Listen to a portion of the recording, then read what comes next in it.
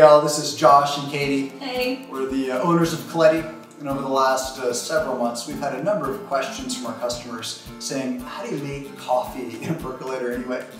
And so I looked all over YouTube looking for an appropriate video, but came up short. So we're going to try to do one ourselves.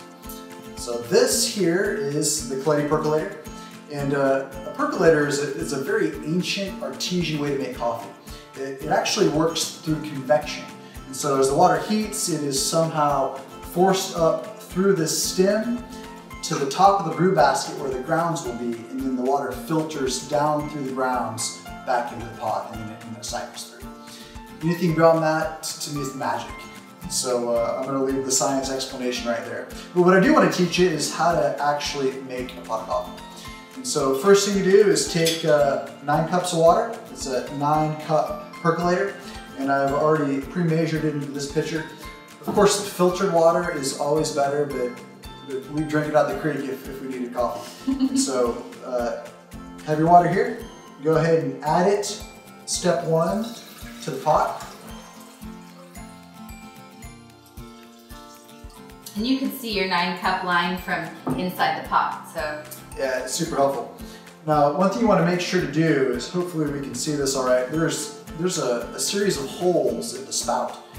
You don't want to go past the holes. The holes also line up with 9-cup lines, so it's easy.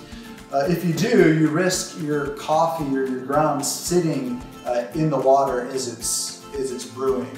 And what that'll do is it'll just begin to extract the coffee and get to the bitterness a little bit early.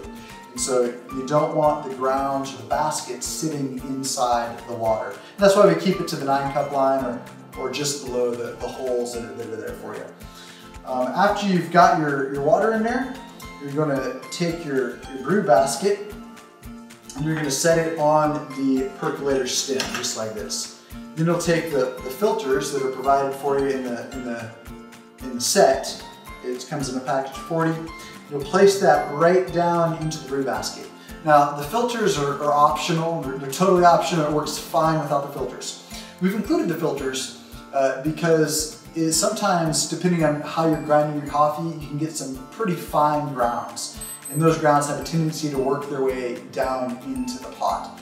And so another thing it does is if you're worried about cholesterol, the filter will filter out the oil in the coffee. And so I think the oil makes it tasty. So imagine having a marbly steak. And so that's desirable, it makes the meat taste good. Same with coffee, but over time it will add a couple points of cholesterol to you. So know that that's there for use. I don't personally use it, but a lot of people do, and so it's there for you. Once that is in, then it's time to add some coffee. That's right, you can use any kind of coffee.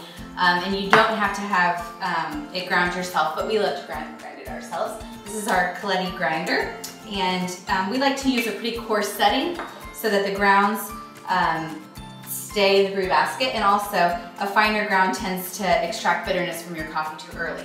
So we have ground it with a pretty coarse setting, which you can adjust right here. And then we're going to start with a ratio of 1 tablespoon of coffee to 1 cup of water.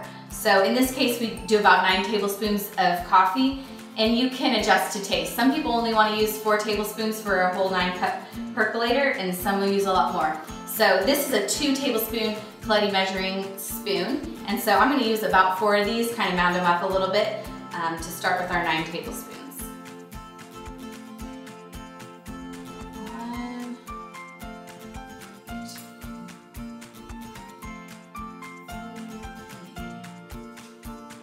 4 heaping, we'll call that. Or almost 9. Yeah. All right, once you've got that done, you're going to set this on top of your brew basket. Maybe shake it a bit to make sure that it levels out. And see, what happened here is she got some of the grounds in the stem and they fell down through here. This is the reason why you don't want to do this process while it's sitting here, is so that those aren't in your pot. All right, so we're going to set that down into the percolator, close the lid, and put it on the stove. We're going to turn our heat to about medium-low. This gives optimal extraction from the coffee. Yeah. So it takes a few minutes to bring it to perking, and then you're gonna let it perk for 7 to 10 minutes after that. We first let the water heat up, and then the convection process to begin to happen. Once it does, you can see the globe here. You'll see just clear water coming up through the stem and into the globe. It begins to drain down through the grounds, and then back into the pot, and the cycle repeats itself.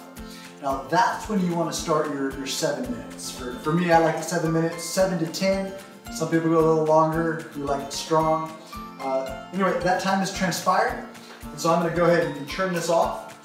You're going to want to let it cool down for a minute or two, for 2 reasons. One is it lets the water that's currently in the grounds drain down back into the pot. And second, it just allows the pot to cool off. So the metal can be pretty hot. We do have a wooden handle to prevent you from burning, but it's metal and metal gets hot. If you want to drink it immediately, just grab a hot pad, put it right here.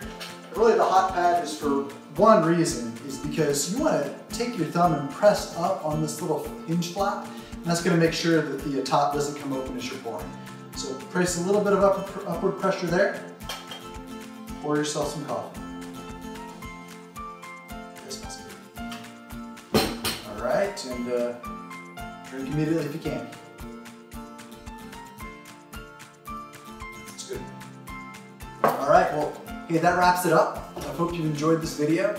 If you'd like this content and would like some of our additional content, please make your way over to our website. It should be right up here somewhere. Sign up for our newsletter. We'd love to get out information as it comes, and then that's where we begin to publish discounts and whatnot. That's about it. Thank you. All right, hey, thanks for listening. God bless.